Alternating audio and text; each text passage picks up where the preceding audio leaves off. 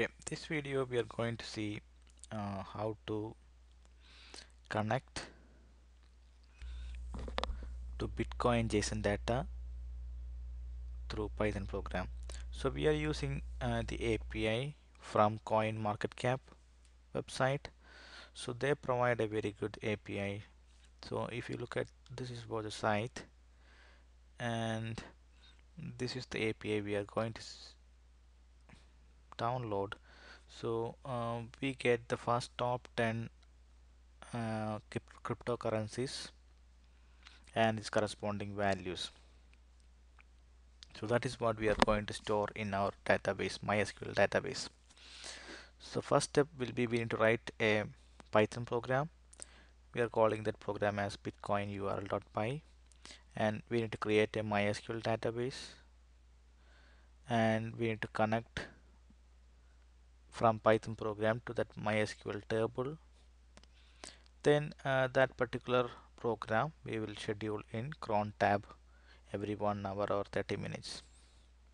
So directly we are moving to the program.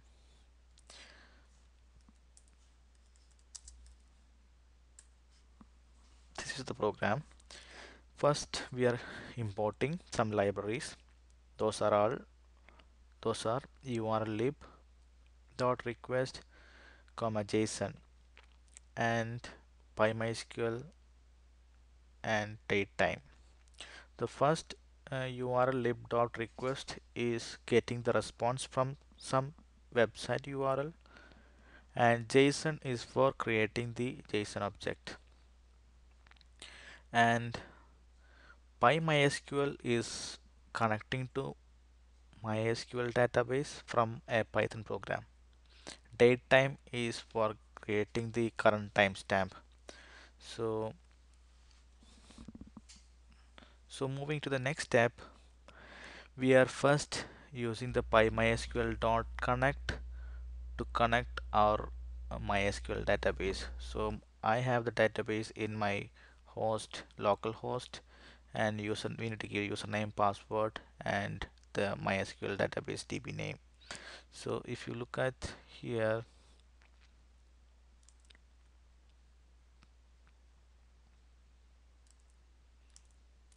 uh,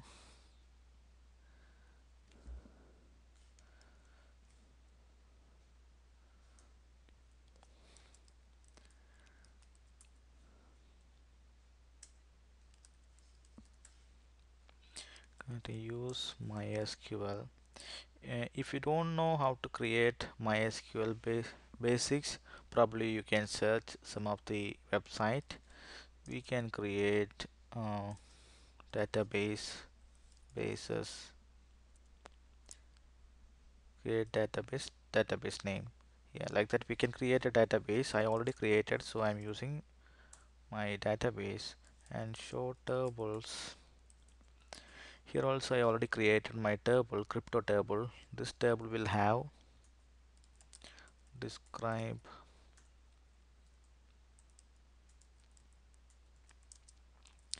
crypto table.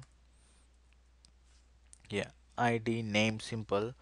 So this is exactly what I have here. ID, name, simple, rank, the similar way we need to create. And this, look at this is going to be some characters. So I put it as varchar20, and this is something I added myself. This is date time. This is going to be the current date timestamp. So we have to create it as type date time. Rest of them you can looking at this you can create. So that is what we have done. Moving on to the program again. So we have connected to the MySQL. Then we are creating a cursor object using connection.cursor function, and we are storing the API URL in URL variable. Then connecting to this URL to get the response. That is using url lib.request.url open and the URL name. So URL name we already created in the variable, so we are putting the URL dot read. That will give a response, And next step is we are creating a JSON object using the JSON library. JSON dot loads a response, whatever response we got, object response dot decode to this is one format. So once this statement is executed, you will be getting uh, something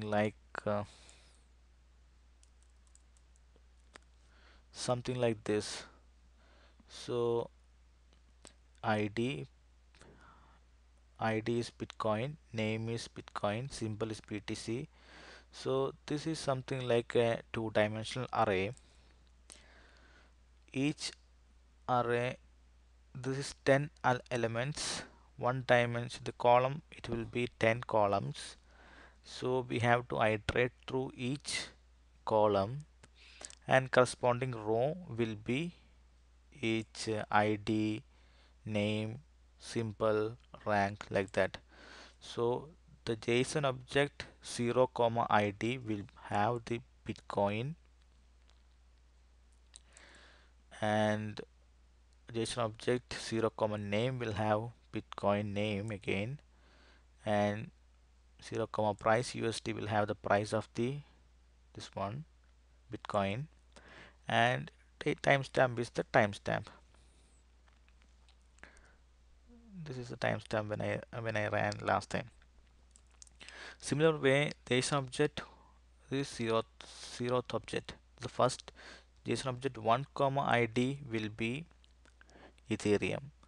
So likewise, it's a multi-dimensional array. We have to iterate through each element, the 10 columns, so that we are using through doing through a for loop.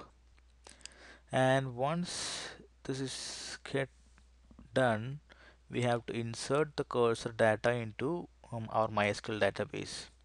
So that we are doing here. Cursor dot execute, insert into crypto table. This is the table we created in our MySQL database. ID, this is the first column, name second column, symbol third column, rank fourth, price USD is the fifth column, date time is the sixth column. Date time is the sixth column. So I am inserting only 6 columns here, and values, it will be a string percentage %s. So I'm giving percentages for 6 times. Then we have to comma, we have to give the actual object we need to insert, that we are giving bracket JSON object and bracket I. So the first insert will be 0 ID, that will be our Bitcoin. 0 name will be again Bitcoin. 0 symbol will be BTC, and second time when the for loop comes, it will be JSON 1 ID. 1 comma ID will be Ethereum, 1 comma name will be Ethereum, 1 comma symbol will be ETC. Yeah, like that it will iterate for the top 10 cryptocurrencies. And now will be the current timestamp. That is what we are getting from datetime.datetime.now function.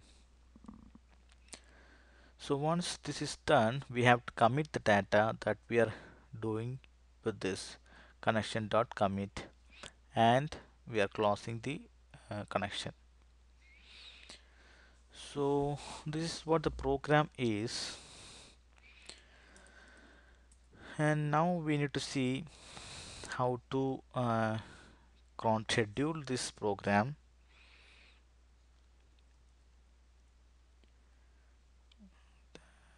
And yeah, cron tab minus e will give the tab to edit the cron.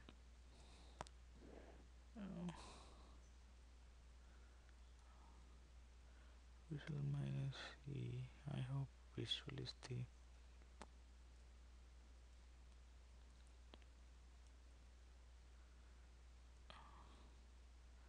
okay, visual equal to vi. I want to use the vi editor. So This is the cron tab. If you don't know about cron tab, it's better to read a little bit about cron tab. Cron wiki. So software utility cron is a time-based job scheduler in Unix like computer operating system. So you can give minutes. How to schedule means if you give 15 here, it will, if you give 1 here, for example, the following clears the Apache error log at 1 minute past midnight.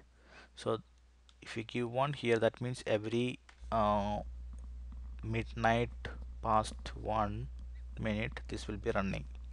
So if you're giving 1 here, 0 here and 1 here means every 1 a.m. this will be running. So this, for this example, runs a shell program called export dump.sh at see 23:45. 45 is the minute, 23 is the 11 p.m. and star star means every hour, every day, every month, and 6 means every Saturday. So every Saturday he this dump.sh script will be running. So similar way, what I am doing here is, if you look at here, 0 slash star slash 15 means I want to run every 15 minutes. Every is getting with star. So every hour, every day, every week, month, every week. What I need to run? I need to run this location Python, and this is the bit URL is my Bitcoin URL is my Python program. So how I got this thing is, okay, I given a pwd here.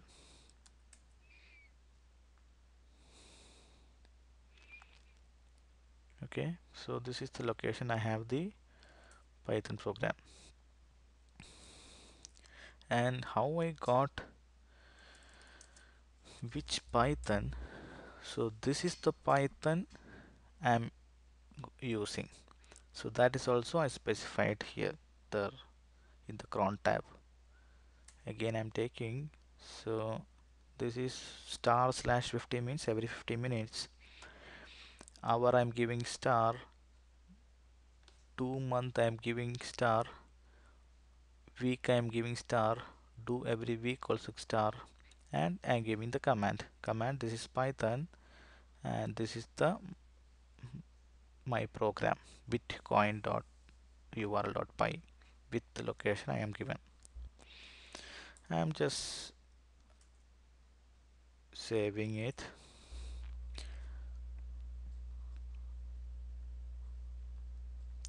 So what will happen is, again I'm taking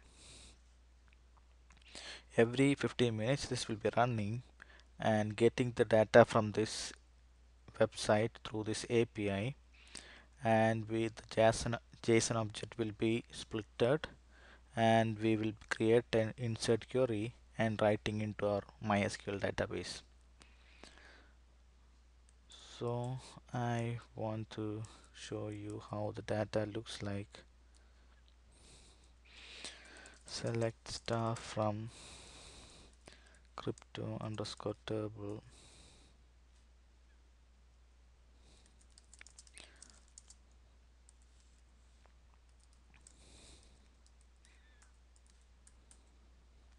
Yeah, it has run at 11:23 p.m., 10:16, then 11:30, then 11:45. Basically it is running at every 50 minutes. I think this I manually run it, so that's the reason it's the timestamp different. These two are correct run. And how the data looks like, yeah, if you see 10 10 rank 1 2 3 4 5 6 7 8 9 10 cryptocurrencies we are getting with this timestamp price. There are a lot some more columns you can get. I did not put it here, but if you're really making a good application, probably you can do it. So every 50 minutes this will be running since we scheduled it in cron tab. Thank you for watching this video. We will see more Python programs in our later tutorials. Thank you.